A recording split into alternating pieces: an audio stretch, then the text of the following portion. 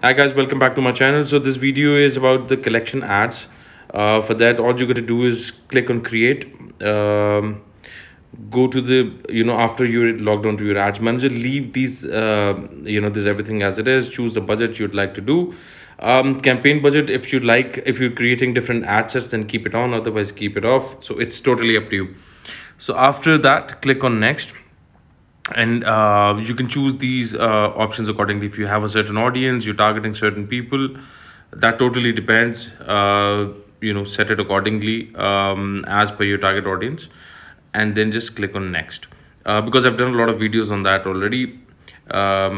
Choose your page, and the Instagram page that's connected to your business account. If you haven't done that yet, please refer to my previous video.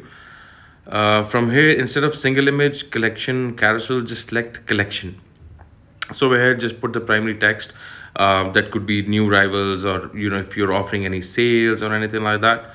In the headline, use the keywords, for instance, flat 20% off, ETH collection, new rivals, so people can actually see and click on your ads.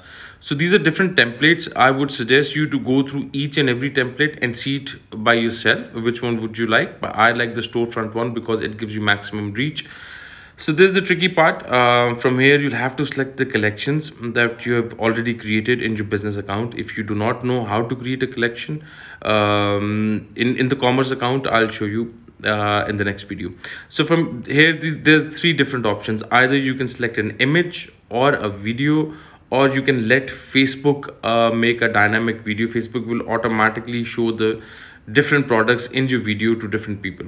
So I would suggest, if you're offering a sale, just create a perfect single image which people can relate with, and they can click on your ad.